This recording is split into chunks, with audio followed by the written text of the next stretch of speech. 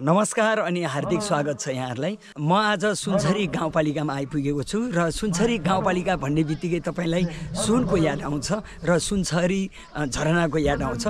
त्यो सुनसरी झरनामा यहाँका मानिसहरूले सुन चाल्ने काम गर्थे, तर यसपालि सुनसरी गाउँपालिकाले भने सुन होइन यहाँको पौराणिक कलाकृतिलाई चाल्ने कोसिस गरिराखेको छ। यो चाल्नको निम्ति महोत्सव आयोजना गरेको छ सुनसरी गाउँपालिकाले। यो महोत्सवमा 7वटै वडाका कलाकृतिहरू प्रस्तुत हुनेछन् र प्रतियोगिता हुनेछन् भन्ने कुरा हामीलाई जानकारीमा आएको छ।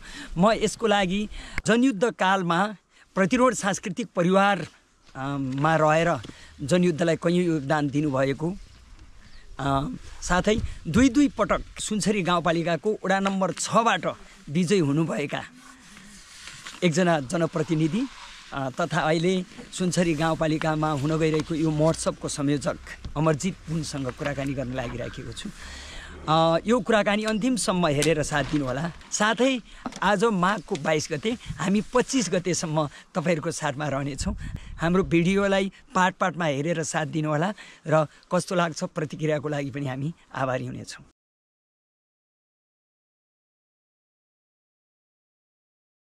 अमरजी, यहाँलाई स्वागत छ। धन्यवाद। नमस्कार। आराम हुनुहुन्छ? आराम। अब व्यस्तै हुनुहुन्छ के अरे होइन? व्यस्तै, किनभने हामी यो सुनसरी गाउँपालिकामा पहिलो पटक यो चाहिँ स्थानीय कला संस्कृतिको संरक्षण र यसको प्रवर्धनको लागि भनेर एउटा महोत्सवको आयोजना गरेका छौँ। त्यसको लागि अलिकति हामी दौडधुपमा छौँ र त्यो तयारीको अन्तिम चरणमा छौँ। अब पूर्ण तयारी भइसक्यो आज? तयारी भइसक्यो। अब थोरै 5% बाँकी छ। अब 95% चाहिँ काम सकिसक्यो। यो विराट महोत्सव छ, यो आयोजना चाहिँ सुनसरी गाउँपालिकाले गरेको होइन? हजुर हजुर। अब यहीँनिर कुराकानी गरौँ। अर्ग्यानिक संस्कृतिहरू पनि प्रवर्धन हुने भए, संरक्षण हुने भए भन्ने धेरै मानिसहरूलाई त लागेकै छ। तर दर्शकहरूलाई हुन्छ नि अरू के भाव होला त्यो महोत्सवमा के छ रोचक कुराहरू भन्ने पनि हुनसक्छ। यस्तो छ, अब महोत्सव भन्दा बित्तिकै मान्छेको कन्सेप्ट के छ भने, मान्छेको बुझाइ के छ भने ठुला कलाकारहरू जो अलिकति राष्ट्रिय स्तरमा प्रतिनिधित्व गर्नुहुन्छ र उहाँहरूले लिएर अहिले चाहिँ महिनौँ दिन हप्तौँ दिनसम्म त्यो चाहिँ गाउने, बजाउने, नाच्ने, त्यसको रमाइलो गर्ने मनोरञ्जन अलि चाहिँ विशुद्ध मनोरञ्जनको लागि मात्रै भनेर महोत्सवको आयोजना गरिन्छ। र महोत्सव यसै हो कि भनेर मान्छेको करिब त्यो खालको बुझाइ छ। तर हामीले अलि यसपटक फरक ढङ्गले हामीले महोत्सव आयोजना गर्दैछौँ।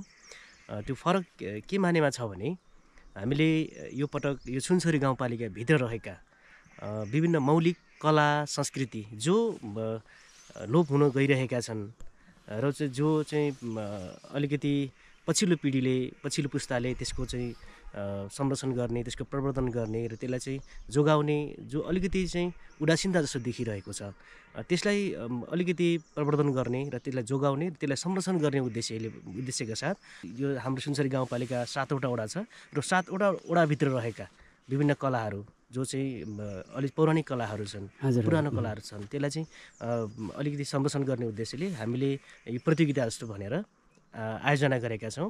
र 7वटा वडाबाट यहाँ चाहिँ सबै आफ्नो चाहिँ त्यहाँको चाहिँ जे संस्कृतिहरू छ त्यो लिएर यहाँ आउनुहुन्छ र यहाँ चाहिँ अलिकति हामी प्रतियोगितात्मक जस्तो चाहिँ गराउँछौँ र फुल्ली उहाँहरूले चाहिँ यहाँ देखाउनुहुन्छ, नाच्नुहुन्छ र चाहिँ उहाँहरू नाचे बापत अलिकति हामीले पुरस्कृत पनि गर्छौँ। उहाँले प्रोत्साहन स्वरूप केही चाहिँ हामीले पुरस्कारहरू दिन्छौँ र चाहिँ अलिकति चाहिँ प्रतियोगिता जस्तो गरिसकेपछि, यहाँ देखाइसकेपछि योले चाहिँ अरूलाई पनि अलिकति चाहिँ यो गर्नुपर्दो रहेछ है भनेर त्यसलाई एउटा खालको पाठ सिकाओस् भन्ने उद्देश्यले चाहिँ हामीले यो अलिकति यो अर्ग्यानिक भनौँ न, यहाँको चाहिँ के अरे लोकल होइन, यहाँको स्थानीय कलालाई चाहिँ हामीले प्रवर्धन गरिरहेका छौँ र त्यसको आयोजना गरेका छौँ। त्यसले पनि चाहिँ अलिकति हामीले यो महोत्सवले एउटा खालको सन्देश दिन्छ भन्ने एकदम आशा गरेका छौँ। त्यसले गर्दाखेरि यो कला के अरे यो महोत्सव उद्घाटन गर्नको लागि पनि अलिक विशिष्ट मान्छेहरू चाहिँ व्यक्तित्वहरूलाई हामीले यहाँ बोलाएका छौँ। उहाँहरू पनि आउँदै हुनुहुन्छ र उहाँहरूबाटै यो कार्यक्रमको उद्घाटन हुन्छ र 25 गतेसम्म हामीले भव्यताका साथ यो कार्यक्रम आयोजना गरेका छौँ र आशा छ हामीले सोचेको भन्दा फरक ढङ्गले यो कार्यक्रम सम्पन्न हुने हामीले विश्वास लिएका छौँ।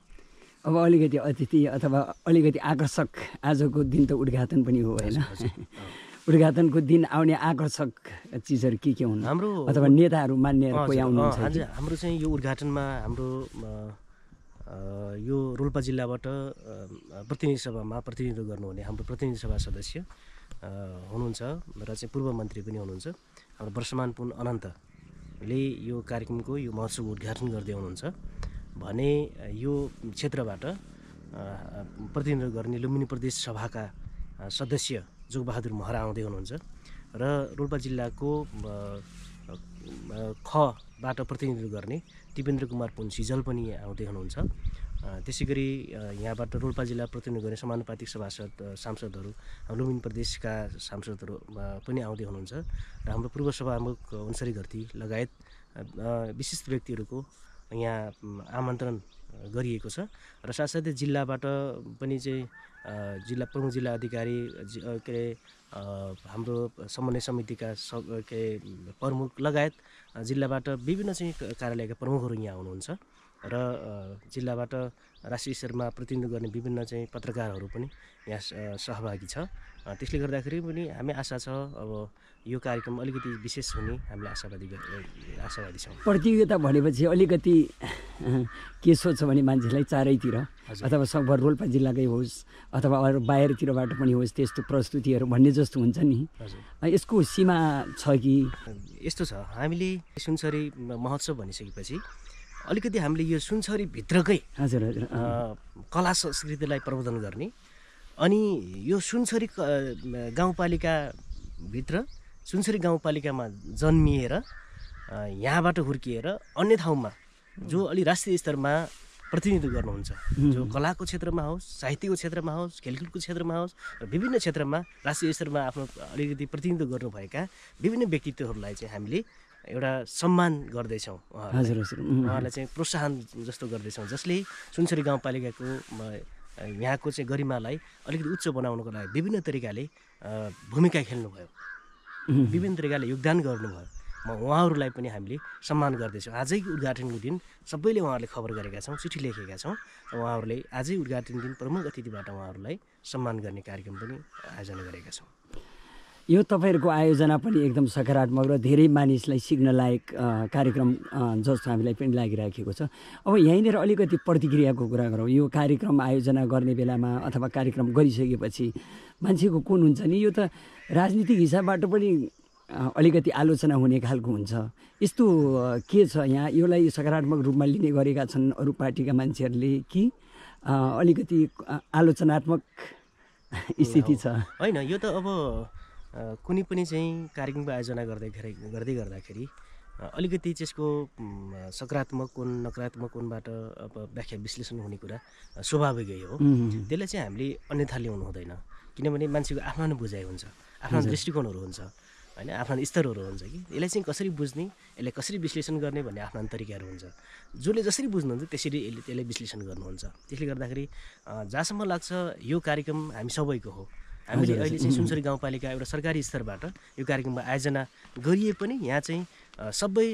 यो चाहिँ सुनसरी गाउँपालिकाभित्र रहेका विभिन्न राजनीतिक दलहरू हुनुहुन्छ राजनीतिक दलहरूले पनि कुनै न कुनै तरिकाले यहाँ चाहिँ सहयोग गरि नै राख्नु भएको छ उहाँहरूले सकारात्मक ढङ्गले नै ल्याउनु भएको छ त्यति गर्दाखेरि कुनै न कुनै तरिकाले चाहिँ अब प्रत्यक्ष होस् या अप्रत्यक्ष रूपमा उहाँले चाहिँ सहयोग गरिराख्नु भएको छ त्यसले गर्दाखेरि त्यस्तो नकारात्मक कोणबाट आउने कुराहरू त जहाँसम्म छ त्यस्तो ल्याउनु हुँदैन जस्तो लाग्छ किनभने यो त हाम्रो मौलिक कला संस्कृति हो हाम्रो चाहिँ यहाँको चाहिँ संस्कृतिलाई यहाँको भाषालाई जोगाउनको लागि यहाँको बचाउनको लागि यहाँ त यता यसमा चाहिँ राजनीतिक रङ हुन्छ भन्ने मलाई लाग्दैन होइन राजनीतिक कोणले चाहिँ राजनीतिक दृष्टिकोणले यसलाई हेर्नुपर्छ भन्ने मलाई लाग्दैन त्यसले गर्दा हामी यो सबैको साझा हो त्यसले सबैले आफ्नो ठाउँमा अपनत्व गरौँ अपनत्व ग्रहण गरियो भने यसलाई चाहिँ हामी सबैले सफल पाउन सक्छौँ त्यसो भन्नु के हुनसक्छ भने हामी सबै सफल हुने हो यहाँ चाहिँ एउटा दल मात्रै सफल हुने होइन एउटा मान्छे मात्रै सफल हुने होइन यहाँ सबै दल सफल हुने हो यहाँ सुनसरी गाउँपालिका जो जहाँबाट प्रतिनिधित्व गर्नुहुन्छ सबै सफल हुने हो त्यसले गर्दाखेरि सबैले आफ्नो ठाउँमा सकारात्मक ढङ्गले ल्याउनु भएको छ भन्ने मैले विश्वास लिएको छु अमरजी अब कार्यक्रमको त रूपरेखा तपाईँ बताइसक्नुभयो जस्तो विभिन्न प्रकारको हुन्छ नि साना साना टिप्सबाट कतिवटा प्रतियोगिता राख्नु भएको छ यो निर्क्युल नै गर्नुभएको छ कि हजुर एकदमै हामीले यो महोत्सवमा हामीले 9वटा इभेन्टमा हामीले प्रस्तुतिहरू प्रदर्शन गर्दैछौँ। हजुर हजुर जो यो सुनसरी गाउँपालिकाभित्र छन् हजुर होइन। अब विभिन्न ठाउँबाट विभिन्न वडाबाट आफ्ना तरिकाले यसको चाहिँ यसको प्रदर्शन गर्नुहुन्छ। जो चाहिँ खास गरी सिङ्गारो नाच, हजुर सिङ्गारो मारुनी पनि भन्छन् होइन, सोरथी भन्छन्, त्यो चाहिँ त्यसको प्रतिस्पर्धा हुन्छ। अनि त्यसपछि सारङ्गी नाचको प्रतिस्पर्धा हुन्छ। अनि पैसेरी नाचको प्रतिस्पर्धा हुन्छ। त्यसपछि झाँक्री नाच भनेर चाहिँ झाँक्री नाच पनि आफ्नो तरिकाको छ, त्यो पनि चाहिँ यहाँ प्रतिस्पर्धा हुन्छ। अनि मयूर नाच प्रतिस्पर्धा हुन्छ। अनि यहाँ स्थानीय कलाकारहरूले आफ्नो चाहिँ दोहोरी गीतहरू प्रदर्शन गर्नुहुन्छ।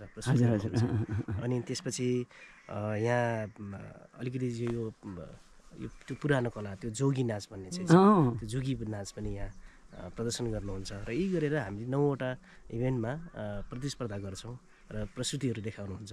उद्घाटन दिन सबैले चाहिँ आज चाहिँ एउटा सो रूपमा सबैले देखाउनुहुन्छ। हामी खास गरी भोलिदेखि प्रतियोगिताको रूपमा 25 गतेसम्म निरन्तर हामीले चाहिँ प्रस्तुत गर्छौँ। जस्तै प्रतियोगिता गर्ने कुरा हुन्छ नि, अब यसलाई सीमा तोक्नु भएको छ, केही टाइम तोक्नु भएको छ? हामीले भोलिदेखि त्यसको प्रतियोगिता सुरु गर्छौँ र भोलि के गर्ने पर्सि के गर्ने भनेर आजै हामी जानकारी गराउँछौँ। र खास गरी यो सिङ्गारो नाचको यो अलिकति यो त्यसको चाहिँ सबै शास्त्रहरूबाट पुग्न सकिँदैन। दिनभरि रातभरि नाच्नुपर्छ, तर त्यो समय पर्याप्त त होइन। तर पनि चाहिँ हामीले 1 घन्टाभित्र होइन 1 घन्टासम्म एउटै टिमले चाहिँ 1 घन्टासम्म आफ्नो चाहिँ के अरे प्रस्तुति प्रदर्शन गर्छ, देखाउँछ प्रतियोगिताको रूपमा। र त्यसपछि सबैले आफ्नो ठाउँबाट 1 घन्टाको रूपमा प्रदर्शन गर्नुहुन्छ।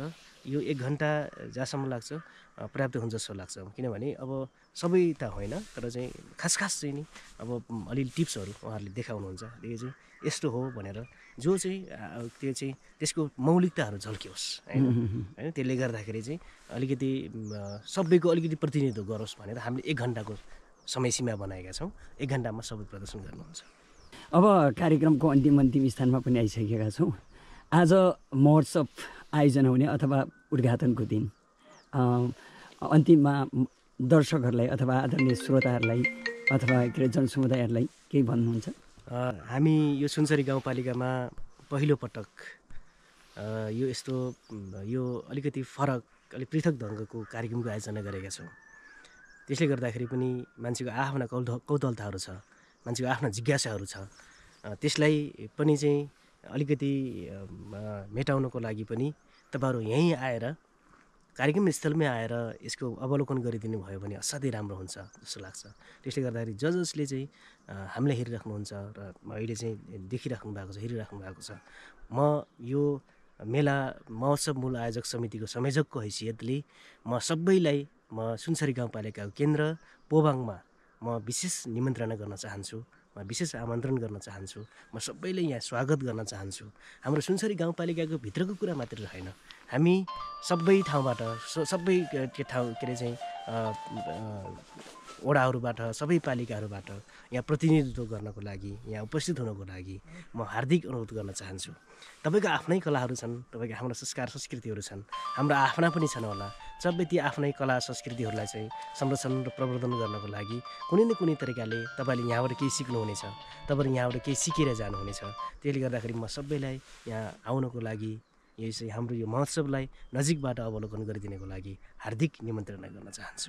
महोत्सवको त्यो पृष्ठभागमा तपाईँले कुराकानी गरिदिनु भयो, यहाँलाई यो कुराकानीको लागि धेरै धेरै धन्यवाद। हस्, यहाँसम्म आइदिनु भयो तपाईँहरूलाई पनि म एकदम हार्दिक धन्यवाद दिन चाहन्छु र हार्दिक न्यानो स्वागत पनि गर्न चाहन्छु।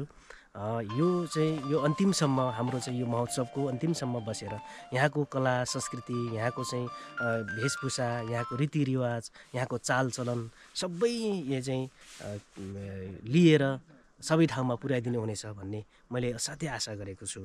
जसले सुनसरी गाउँपालिकामा के कलाहरू रहेछन्, के संस्कृतिहरू रहेछन् र सबैले विश्वव्यापीकरण होस् भन्ने म चाहन्छु। त्यसले गर्दाखेरि तपाईँहरू आइदिनु भयो, त्यसको लागि पनि म धेरै धन्यवाद दिन चाहन्छु र सबै ठाउँमा यसको सर्वव्यापी गरिदिनुको लागि पनि म यहाँहरूलाई हार्दिक विनम्र अनुरोध गर्न चाहन्छु। धन्यवाद।